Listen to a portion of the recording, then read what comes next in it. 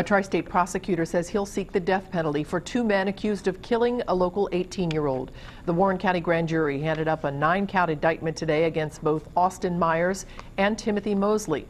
Investigators say they confessed to choking, stabbing, and shooting Justin Back, who went missing from his family's Wayne Township home on January 28th.